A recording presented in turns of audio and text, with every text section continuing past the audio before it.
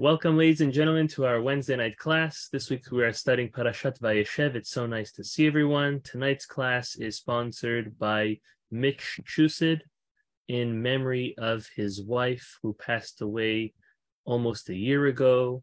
Robin Chusid, may her great memory be blessed, and hopefully the study of Rabbi Leib Heyman and Rav Shimshon Pincus may serve her as an eternal memory. Amen v'amen. Very interesting Torah portion this week. We are finally getting to the point where Jacob is returning home after 36 years to his parents, to the land of Israel. And the Torah says Jacob is there and he wants to settle in. Vayeshev Yaakov be'eretz mekurei aviv. He finally comes and he sits and he dwells, he sets up camp back home with his parents. Now, Reb Leib takes a very important spin or, insight on the relationship of our patriarchs and their uniqueness compared to any other biblical characters or any other human being, for that matter, in Jewish history. And the Talmud he quotes to us in Masechet Brachot tells us that there are only three that were called the patriarchs, obviously Abraham, Isaac, and Jacob. And there were only four that were called the matriarchs, Sarah, Rivka, Rachel, and Leah. And the Talmud then asks, well, why not more? Why only three patriarchs and four matriarchs? Right? If you want to say the reason why we refer them as our patriarchs is because we all know that we came from Abraham, Isaac, and Jacob, because that's already before the division of the tribes. If we would refer to Reuven, so to say, as a patriarch, so then he's not everyone's patriarch unless you came from the tribe of Reuben or the tribe of Levi. So therefore, it makes sense if you want to say that we'll stop at Abraham, Isaac, and Jacob because we all date back to Jacob, or we all source ourselves back to Jacob. But then we have a problem with the matriarchs. The Talmud says not everyone is from the descendants of Rachel. Some could be part of Leah, some could be part of Rachel. So why is it that we go only Abraham, Isaac, and Jacob? Then how come would we be including Rachel and Leah as our matriarchs as well? So to that answer, the Talmud says, up until Abraham, Isaac, and Jacob, they were considered very special, including our matriarchs. The four of them, those were considered very special. From then on, they weren't at the same level any longer as those original three patriarchs and four matriarchs. So Reb Leib wants to understand what makes a person special or important, that would give them the title of patriarch or matriarch. What makes them, I guess his question is, greater than any of the other tribes? Why is Abraham, Isaac, and Jacob different than any of the tribes? So Reb Leib says that God spoke directly to each of our patriarchs. We don't find that Hashem spoke to our shvatim, to any of the tribes, none of Jacob's children. Even Joseph's dreams, they were divine inspiration, but they weren't clear, crystal clear, like the way God communicated to Abraham, Isaac, and Jacob. So based on that, Reb Leib says, one second, how come were the matriarchs considered so great? Hashem never spoke to them. For sure to Sarah Imenu, but to Rivka, Rachel, and Leah, Hashem never spoke to. And says Reb Leib, they are considered 100% partners with their husband, and therefore they are at the same level of uniqueness and specialty. So they were considered the matriarchs as well. So it was those three generations, Abraham, Isaac, Jacob, and corresponding to Sarah, Rivka, Rachel, and Leah. Reb Leib says because of their greatness, we pray, our sages instituted that whenever we pray to Hashem, we always pray to him as we start in our Amidah, Elokei Avraham, the God of Abraham, Elokei Yitzchak, the God of Isaac, Velokei Yaakov, and the God of Jacob. We don't say Velokei Reuven or Elokei Shimon or Levi. Although God is the God of all of our ancestors. But because of our patriarchs' great accomplishments and stature and importance, when we pray and we praise Hashem and we request, we plead to Him, we do so in the name of Abraham, Isaac, and Jacob. Reb Leib says the main chidush, the main novelty from this piece of Talmud, that there were only 3 patriarchs, is trying to make a point that Joseph, in his greatness, as amazing as he was, is not considered a patriarch. And he's going to go on to prove it, even though the last 4 Torah portions in the book of Genesis speak about Joseph, which, by the way, is more time than the Torah spends on Abraham and Isaac. With the exception of Jacob, Joseph gets way more screen time, you'd like to call it, or page time, than Abraham and Isaac, along with all of his amazing unique virtues and character traits and tons of teachings from our oral Torah, the Midrash, the Talmud, the Zohar, that tell us so many great things about Joseph. Nevertheless, he's still not considered a patriarch. So Leib puts that on pause for a moment, and he says, we see and we read so much greatness about Joseph and how he stood out in comparison to his brothers. But we don't find later in Jewish history, he asks, that the descendants of Joseph stood out for their greatness. Joseph himself stood out, shined amongst the rest, but Joseph's descendants seemingly didn't.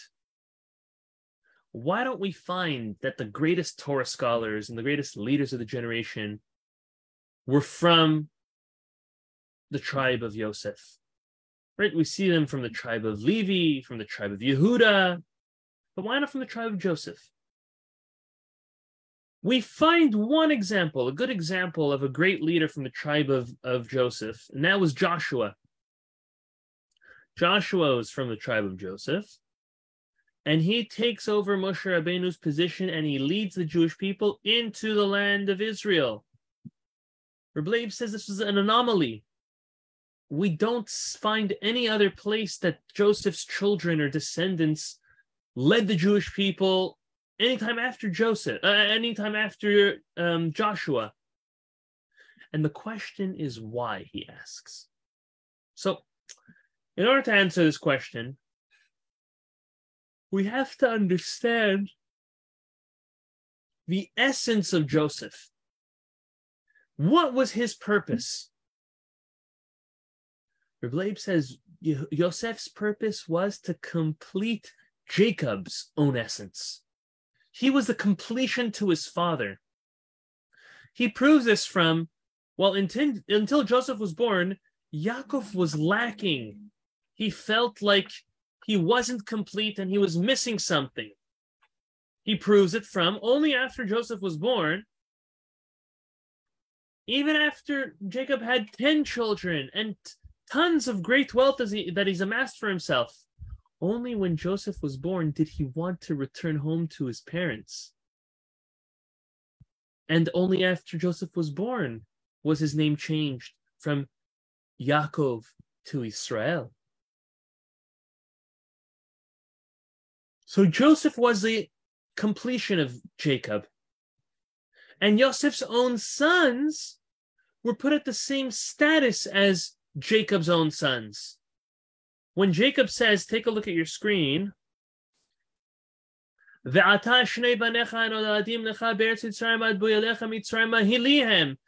at the end of Jacob's life. He sees Joseph's children. He says, and now your 2 sons were born to you in the land of Egypt until I came to you. They are mine. Ephraim and Menashe Kir'uvan v'Shimon Yuli. Ephraim and Menashe shall be exactly to me like Reuven and Shimon. Jacob himself is saying that Joseph's own children are being elevated to the status of Jacob's own children. So this fits perfect with the concept that there are only three patriarchs, to exclude Joseph. Because we would have thought, oh, maybe Joseph was the fourth patriarch because look, his own children were tribes.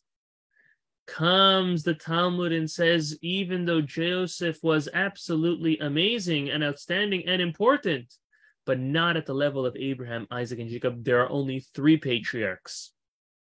And now we can understand why we don't find any of Joseph's descendants who stand out later on in history. It is, Reb Leib says, because Joseph's tribe dissolved and split into two parts. There was the tribe of Menashe and the tribe of Ephraim. There was no tribe called Joseph. Why? Hashem orchestrated it this way, that Joseph would not have his own tribe, would not be called Shevet Yosef, it's Shevet Menashe and Shevet Ephraim. Why? Because Joseph was just a continuation of Jacob. His whole essence, his identity was just a complete Jacob. And Leib proves this from Joseph's own name. He proves that Joseph's entire essence is just as a filler, as a makeup, as a completion for Jacob himself. Look how he proves it. He says when Leah finally has her first child, the Torah says she names the child Reuven. Genesis chapter 29, verse 32, Vatahar Leah vateled ben. And Leah conceived and she bore a child, Vatikra Shemo Reuven, and she named him Reuven. And then she explains why.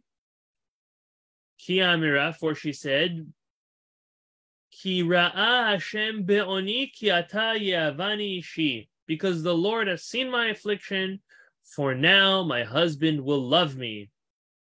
Of course, we know Reuven was the very first of the tribes to be born, the first child that Jacob had. And she said, she's saying, you know why I named him Reuven? Because Hashem saw, Re'u from the word Ra'ah, Hashem saw my pain, and that I was disliked and even hated compared to my sister Rachel by my husband. Hashem blessed me first. The Gemara, however, gives another reason why Reuven's name was Reuven. The Gemara says that Leah said, look at the difference between my firstborn and my father-in-law's firstborn. Re'uma ben beni leven chami. Come look at the difference between my first and my father-in-law's first. My father-in-law's first was Esav. He was a good for nothing. And my firstborn Reuven is going to be a tzaddik. That's what the Gemara says. The Gaon Mivilna, the Gra, famously known, he asks an amazing question. He says, but Leah already gave a reason why she named him Reuven. Why does the Talmud have to give a subsequent reason? What's the Talmud adding? Leah said the reason is because Hashem saw my pain. The Talmud says no, because she's trying to say, look at the difference between my son and my father-in-law's son. Why does the Talmud need to tell us another reason? We already have a good reason. Comes the Gaon Mivilna and he gives a fascinating answer. He says, if you look at all of Jacob's children when they're born, all of Jacob's children when they're born, first, the reason for their name choice is given, and then the name is said.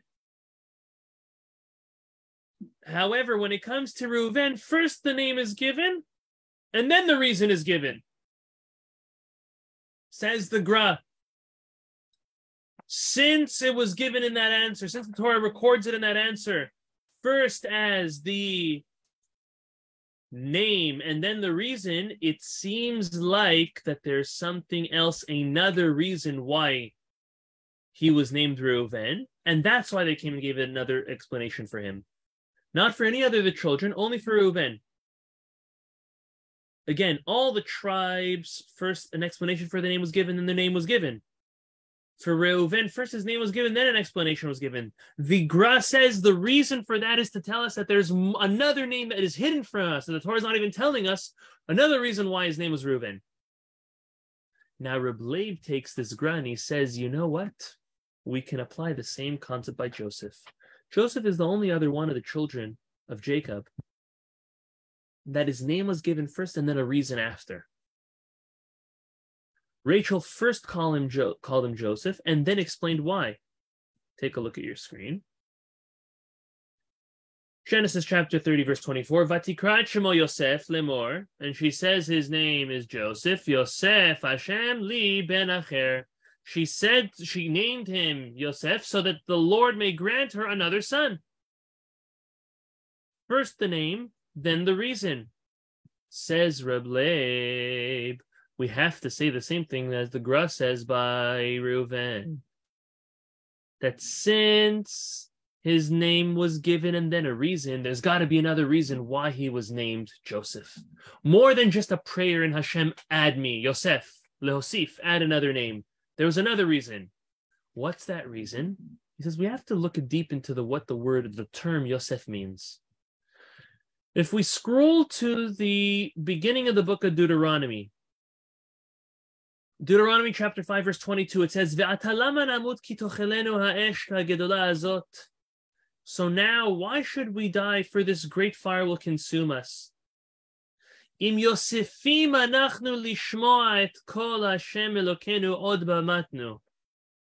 we continue to hear God's voice, or hear the voice of the Lord our God anymore, we will die. Basically, the Jewish people are complaining to Moshe Rabbeinu. Everything that we're doing and just traveling and wandering the desert, we're going to die if we continue listening to you and listening to God. Im Yosefim anachnu, which means if we continue to hear the voice of God, we continue to listen to him. So the word Yosef means to continue, means to mamshich in Hebrew.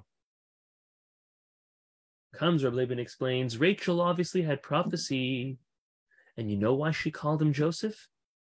She called him Joseph because he is a continuer. He's a continuation. He's the mamshich of Yaakov. Yosef completed Jacob's greatness. The same way that Yosef completed Jacob's greatness, Yosef's descendant Yoshua completed Moshe Rabbeinu's greatness. And he took on the role of filling in the shoes of Moshe Rabbeinu when he passed on. It's very deep, but it makes so much sense. So the conclusion of Reb Leib's beautiful piece on this week's Torah portion is, number one, there's only 3 patriarchs and Joseph is not included, and he gave reasons why we should think that he's included. Nevertheless, he was great and amazing, but not at the same level as our patriarchs. Even though his own 2 children became tribes, just like Jacob's children were tribes. But you know what was so great about Joseph? What was so great about Joseph is that he completed Jacob's essence. And because of that, his identity had to be dissolved. That he would not have tribes in his own name, it would be in his children's names. And he was blessed for it. Joseph was the firstborn. That's why he had a double portion. He had 2 tribes, double portion of the land of Israel, compared to the rest of the tribes. So Joseph was amazing. And we're going to soon see now in the next part of tonight's class how amazing he was in a certain way as well. But not at the level of a patriarch. I guess next time we pray our Amidah and we pause and we say, Elokei Avraham, Elokei Yitzchak, Elokei Yaakov, the God of Abraham, the God of Isaac, and the God of Jacob. We should think that it's specific to them because their greatness, their level was unique to them. And as Leib says, anything that happened specifically to Avraham, Yitzhak, and Yaakov was a sign for the entire nation. Already the following generation, it split up, and it was not the same magnitude anymore for all future descendants. So may HaKadosh Baruch Hu bless us that we'll follow in the ways of Abraham, Isaac, and Jacob, and that we will hopefully raise our children to be close to our families, close to our Torah and our mitzvot, continue in those great ways of our patriarchs and our ancestors. Amen v'amen.